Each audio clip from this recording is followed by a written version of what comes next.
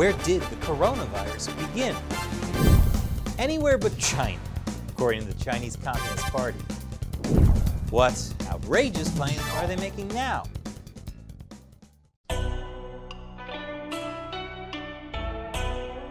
Welcome to China Uncensored, I'm Chris Chappell. This episode is sponsored by Surfshark. You should be using a VPN like Surfshark to protect yourself whenever you go online. Well, gang, happy anniversary! It's been almost a year since the first reports of the coronavirus, or as I call it, the CCP virus. The CCP virus changed our lives forever. How are you celebrating? I'm hoarding toilet paper again. Never know when the next lockdown might be. But the Chinese Communist Party is celebrating the CCP virus anniversary in the only way they know how, by blaming everyone else. You see, over the past year, the Communist Party has been trying to muddy the waters as to where the coronavirus outbreak actually began. And they've had some help from the World Health Organization. Last month, the New York Times released internal World Health Organization documents, and it turns out they never investigated the origins of the virus. The documents show how the WHO leadership quietly negotiated terms with China that sidelined its own experts. They would not question China's initial response or even visit the live animal market in the city of Wuhan, where the outbreak seemed to have originated. And when Australia called for an international investigation into the origin of the outbreak, China launched a trade war against them. That is disgusting. How could Trump do that? Trump really is the best scapegoat. Remember, kids, if you forgot to do your homework, just tell your teacher that Trump ate your homework. It's the perfect excuse. So the point is, the Chinese Communist Party does not want the blame for the CCP virus, which is why the party is once again trying to raise doubts about the origin of it. Chinese Foreign Ministry spokesperson Zhao Lijian is saying, although China was the first to report cases, it doesn't necessarily mean that the virus originated in China. Maybe the World Health Organization would have backed that up if only they had been allowed to investigate. Zhao Lijian, of course, famously tried to blame the US military for the coronavirus back in March. Later in March, China also tried to blame Italy. They did that by twisting the words of Italian physician Giuseppe Ramuzzi. In an interview with NPR, the doctor said some other doctors in Italy had said they remember having seen very strange pneumonias in December and even in November.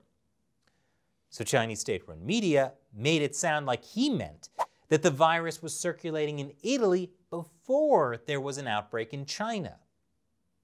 You know, secondhand hearsay is not exactly conclusive proof. Also, it doesn't mean it was the same virus, and even if it was, it also could have spread there from China, since 3 million people from China visit Italy every year. Ramuzzi himself says that Beijing twisted his words in a textbook example of propaganda, and that he thinks the virus definitely came from China, but spread to Italy earlier than previously thought. By the way, even the first officially confirmed case in Wuhan was traced back to November, although the Chinese Communist Party didn't exactly publicize that fact. That case isn't considered patient zero, though, so we don't know when the first case of the CCP virus was, or, as the CCP called it at the time, the Wuhan virus. Yes, the Wuhan virus, because it came from Italy. So all that blaming Italy and the US happened back in March. But now, as cases are spiking around the world, the Communist Party is once again playing the blame game. They're blaming the US again, and Italy again. That's to be expected. But now, there's a new contender, India. So let's take a look at these new, very legitimate claims the CCP is making, right after this short break. Welcome back. The CCP is saying the CCP virus totally didn't start in China. So what excuses do they have for blaming America this time? Well, a new CDC study found blood samples in the US from December that had antibodies to the CCP virus. That means it got to the US weeks earlier than previously thought. This discovery adds to evidence that the virus was quietly spreading around the world before health officials and the public were aware. Which, my favorite Chinese state-run media, the Global Times, takes to mean the virus was in the US before Wuhan.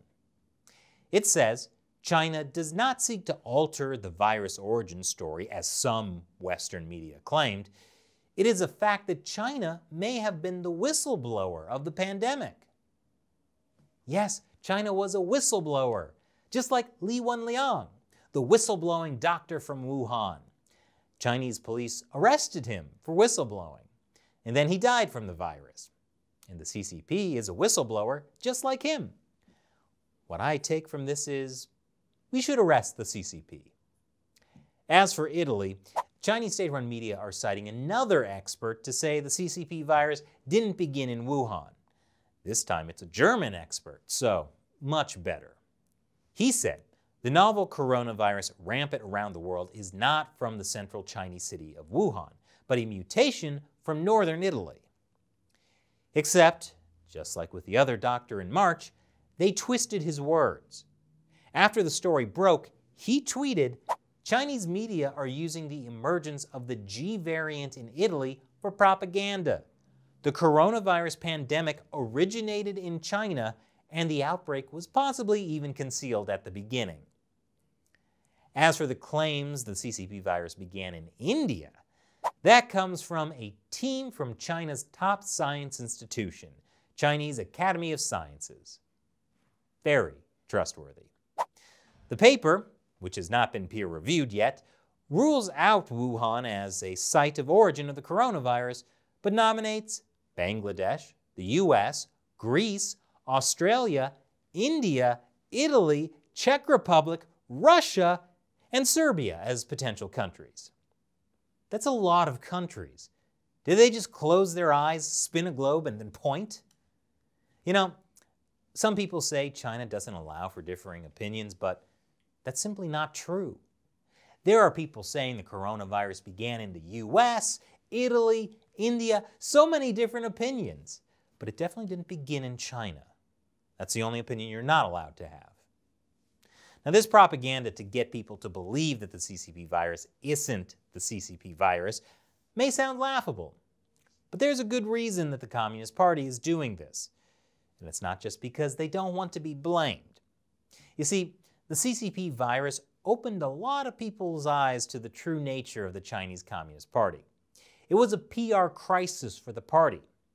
But with every crisis comes opportunity, which is why the Communist Party used the coronavirus to wage a propaganda war and to rehabilitate their image by deploying mask diplomacy. That kind of backfired. But that was 8 months ago. Everyone has totally forgotten about that. What's important now is that China is winning the global economic recovery, which is why you should invest in China. Plus, it's got a vaccine now. And you know what that means. It's time for vaccine diplomacy. The only fly in the ointment is people still remembering how the Chinese Communist Party spread the CCP virus around the world. So that's why Chinese state-run media have to say over and over again that it didn't come from China at all. If they say it enough times, maybe people will start to believe it. So really, what the Chinese Communist Party is saying is Trump ate their homework. And this episode has been sponsored by Surfshark. Whenever you go online, you should use a VPN like Surfshark to protect your identity, because governments and your internet service provider may be watching you. But Big Brother surveillance isn't the only good reason to use a VPN. You can also use Surfshark to access websites that are only available in other countries. Let's say you want to watch a TV show about science. I'm talking, of course, about Rick and Morty. But you can't access Rick and Morty on Netflix in the US. So, use Surfshark to switch your location to Mexico, log in again, and Wubba lubba dub dub, there it is. Anyway, if for some reason you don't want to watch Rick and Morty, there are a lot of other movies and TV shows that you can only watch if you're logged into Netflix in another country by using a VPN like Surfshark. Another cool feature is you can connect as many devices as you want with just one Surfshark account. So try it out with a 30-day money-back guarantee. And Surfshark has a special discount for China Uncensored fans. Go to surfshark.com/uncensored and use the code UNCENSORED to get our special deal that includes 4 extra months for free. Click the link below. Once again, I'm Chris Chappell. See you next time.